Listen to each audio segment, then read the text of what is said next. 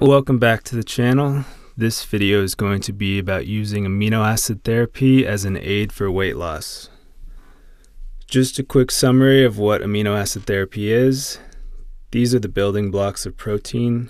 Each amino acid is used in combination with each other to make up different muscles, connective tissues, neurotransmitters, enzymes, transport proteins, and immune system chemicals.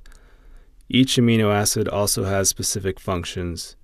For example, lysine is required for the body to create new collagen, as well as help protect us from colds and viruses. Amino acid therapy is using specific aminos to achieve certain benefits from the function of these certain amino acids. The reason this can be helpful is that some people are deficient for a number of reasons, including following a low-protein diet, overcooking or processing the proteins, which can destroy the amino acids, and poor digestion, preventing us from breaking down and absorbing what we do consume.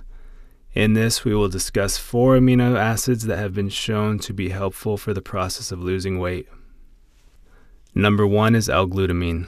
Glutamine can be used as a backup source of energy for the brain when glucose becomes scarce. It can be helpful in preventing low blood sugar cravings for sugary carbohydrate foods. It was shown to improve insulin sensitivity in critically ill patients. A 4-week study of obese and overweight female patients showed a reduction in body weight and waist circumference when glutamine supplements were given with no intentional change in diet or lifestyle. Glutamine is also important for muscle cell retention, and deficiency in it can stimulate apoptosis, which could potentially lead to sarcopenia or muscle loss. Number 2 is L-tryptophan. Tryptophan is required for serotonin production, which is the feel-good hormone. When serotonin is low, the body can crave an abundance of carbohydrate-rich foods because it is an alternative way for the body to raise serotonin. This is especially true in the evening. If you find yourself craving these foods, tryptophan can be helpful to take at night, which is good because it is also helpful in calming the mind, as well as aiding in sleep.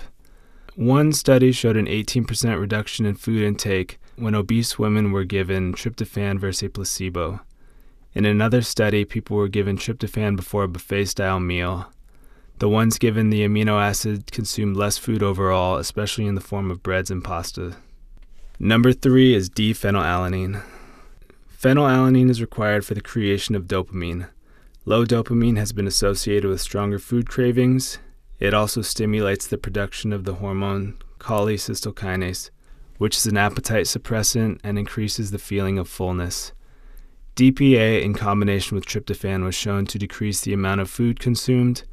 DPA also had been studied for its benefits on alcohol withdrawal symptoms as well as the skin condition vitiligo. DPA is not recommended if you're pregnant or have a condition called phenylketonuria.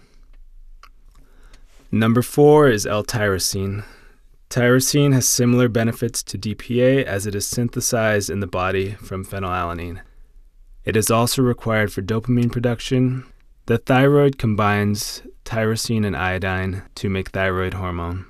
It can have a stimulating effect similar to coffee through its role in catecholamine production. This can also be a mechanism that it can improve the metabolism.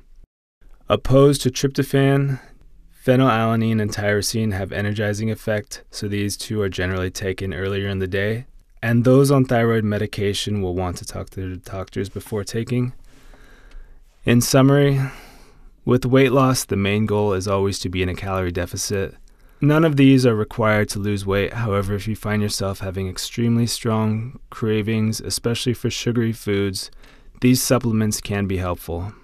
For me personally, I find that taking DPA, tyrosine, or a combination of these in the morning before breakfast and tryptophan in the evening before dinner to be the most helpful. L-glutamine doesn't seem to have an energizing or relaxing effect, so it can be taken anytime.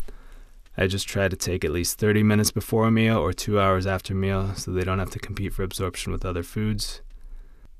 If you found this video helpful, feel free to subscribe.